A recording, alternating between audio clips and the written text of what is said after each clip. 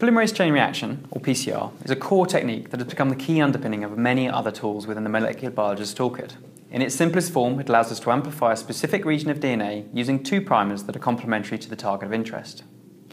This involves mixing the target DNA with gene-specific primers, a thermostable polymerase enzyme, and the building blocks of DNA, DNTPs, and cycling this mixture 30 to 35 times in stages through different temperatures. Firstly, the mixture is heated to about 95 degrees to denature the double-stranded DNA into its constitutive strands. Then it is cooled to about 60 degrees to allow the annealing of the primers to the DNA template, followed by incubation at 72 degrees to allow the polymerase enzyme to extend the primers on both strands, using the added DNTPs to create two new pieces of double-stranded DNA, or amplicons, where before there was only one. And then this process is repeated by heating again. As the cycles continue, a minute quantity of DNA can be amplified exponentially into huge and readily detectable numbers in less than 2 hours. From this basic start, we can clone genes, sequence them, modify them, and most importantly for this topic under discussion, we can quantify the DNA itself using quantitative PCR, or qPCR. qPCR is sometimes referred to as real-time PCR, as instead of simply performing the PCR reaction and then quantifying the amount of DNA at the end, qPCR is able to provide a signal relative to the amount of DNA after each cycle of the PCR reaction. And therefore we get a real-time, as it's happening, insight into the reaction itself. qPCR is very similar to regular PCR in that it involves the same basic components, a polymerase enzyme, DNTPs, gene-specific primers, and target DNA.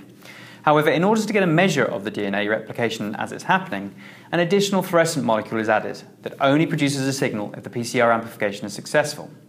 There are two main types of fluorescent molecules used for qPCR, and I'll briefly introduce them to you now. The first and simplest is the use of cybergreen, which is a molecule added to the reaction that binds to DNA non-specifically. But importantly, it only becomes fluorescent when it's bound to the DNA. Therefore, the more amplicon in the sample, the more fluorescent it becomes. The second, the TACMAN assay, includes a special fluorescent probe, which is a DNA strand, just like primers, complementary to a section within the amplicon.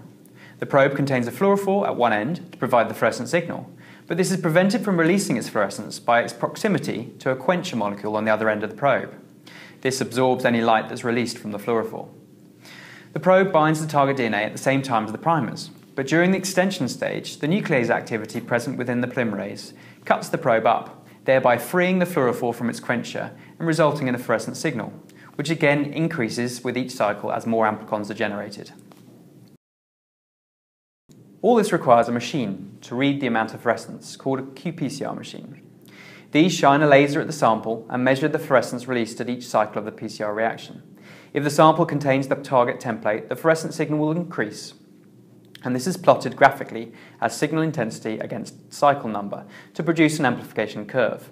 The amplification curve is used to provide a standardized measure of amplification termed the CT value, which is the cycle at which the fluorescent signal reaches a user-defined threshold and is directly proportional to the amount of starting material. The CT value can then be used to give a numerical value of the amount of starting material in the sample, either relative to another gene, using what is known as the delta-delta CT method, or as an absolute value calculated using a standard curve generated by a set of standards of known quantities of the target gene, as shown here. When looking at the amplification plot, you will note that after the exponential phase, the signal reaches a plateau. This is due to the build-up of inhibitory molecules that reduce the efficiency of the reaction and reaction components becoming limited. The plateau is the reason that normal PCR is not quantitative, as given a sufficient number of cycles, it doesn't matter how much starting material is present, the final amount of DNA amplified will always be the same. qRT-PCR, or quantitative reverse transcriptase PCR, uses the same principle as qPCR but a different starting material. Instead of directly measuring the DNA, as is used for qPCR, qRT-PCR uses RNA as its starting material. But for the PCR reaction to work, the RNA template is first copied into DNA using a handy retroviral enzyme reverse transcriptase. Once the DNA is generated from the RNA, it can be quantified by qPCR to provide a measure of the parental RNA in the sample. These techniques are incredibly powerful and allow a wide variety of studies to be performed. For example, the qRT-PCR reaction can be used to quantify the levels of HIV-1 virions in the blood of infected patients, thereby ensuring that their drug regimes are working to repress viral replication. And qPCR can be used to estimate the frequency of infected cells in the patient.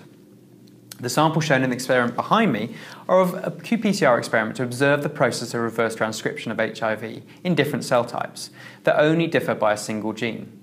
This then allows me to observe the effect of that gene on HIV replication in a highly sensitive, specific, accurate and controlled manner.